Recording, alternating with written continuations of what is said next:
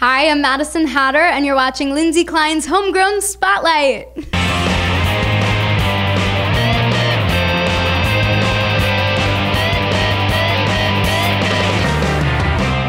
Welcome to the DHA Homegrown Spotlight. I am with Maria Dontas today, and you're a little firecracker. You're so tiny, and this loud sound comes out of you, and it's beautiful. Thank you. So we've only had a couple female soloists, and it's been a long time. I think it was when the blog just started. Mm-hmm. So it's nice to have you. You add a unique flavor to the blog. So how long have you been playing music, and who taught you? Okay, I've been doing music for a while, I guess since a little bit before college. Self-taught. Awesome. Yeah, just kind of basic guitar, to chorus in high school, so I have a couple techniques, breathing techniques or whatever. For singing? But otherwise, no singing lessons. Yeah, I used to play with a friend of mine in college, and now I'm kind of just on my own. It's fun. Okay. Yeah. So... so today was obviously an acoustic. Check out the acoustic performance. Is this something that when you go out live, is it just you and your guitar, or do you ever plug in?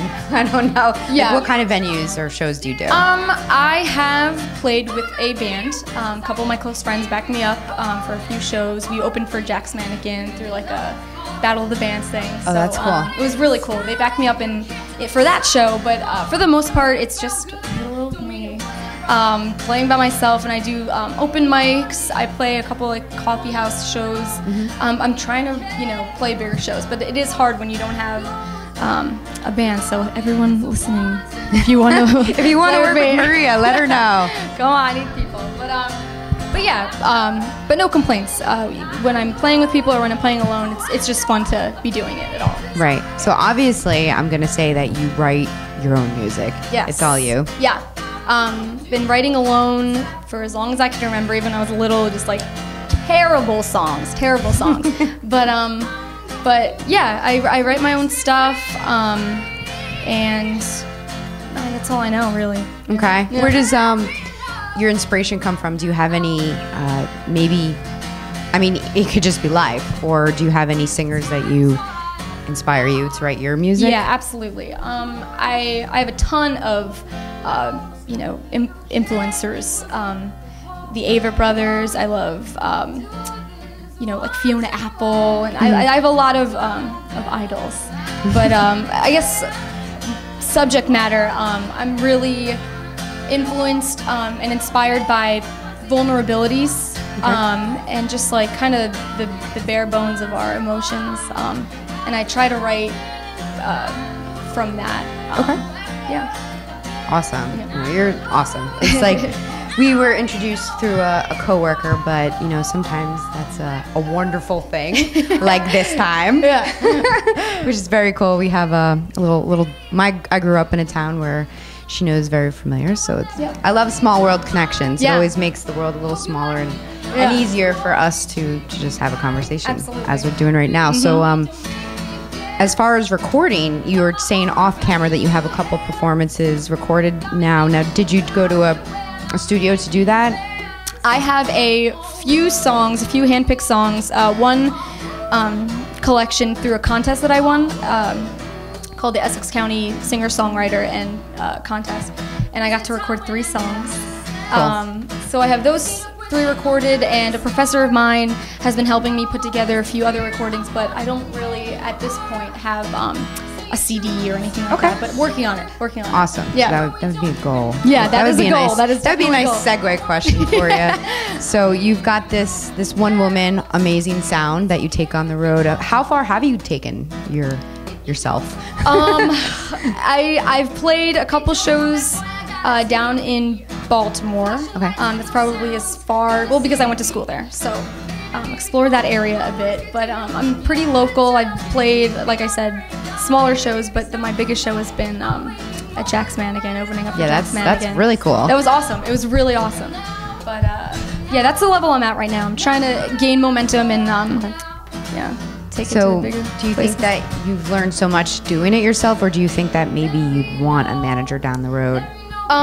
Definitely, I think I would benefit from a manager, because I'd love to take it a step higher. Mm-hmm. I love the vibe and the sound of a full band, so definitely trying to take it to a point where I'd be playing with a full band more often. So if you were doing that, would you always try to sprinkle these in as well, since this is how you started?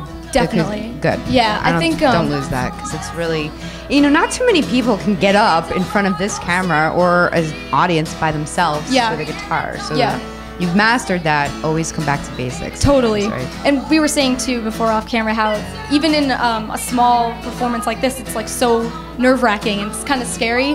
And people always ask me, like, are you still nervous? Because I played, a handful of shows, and it's like, I'm always nervous. It never gets easier. It never gets easier. Because you care. Yeah, exactly. So I never want to lose that. And I think playing solo shows your strengths, shows your weaknesses, which is, good and bad. And I think people can relate to that. Okay. And so I definitely enjoy playing alone. We'll continue doing that. Awesome. Yeah. And along the same lines, if you did have a band, would you be interested in producing albums still alone, and then maybe with them as well? Wow, so many things to consider. Oh, sorry. Yeah. I just have a lot of questions for you, because you are a unique. These are things I need to be thinking about. So yes. It's good to have goals. Yeah. I think just like a lot of artists kind of like do stripped down things or side projects. I think it'd be cool to have a separate thing that I did on my own that maybe had a different sound. And maybe even take sort of the fuller songs that I'd be doing with the band, and then have like a side thing where I did more acoustic and stripped down and just myself. There's definitely something really attractive about that. Like when I hear like some of my favorite artists just like by themselves, I'm like, wow, that's cool, So I think both musicians and listeners really like that kind of thing. So yes. Love I'm that. not a musician, and I love when an artist is by themselves. Sometimes or they make one album by themselves. Yeah. It's really cool. Yeah. And of course, acoustic is always raw. You can hear the natural talent, which is why I do this. Cool. So enough harassing you with the questions. You've done amazing with these goals. One I always ask artists when they come in, that what you have learned so far. If you were to give an artist, maybe another female starting off by herself, or a band, a piece of advice from what you've learned so far, what would you tell them in this scene that we're in, which is obviously original tri-state area music scene?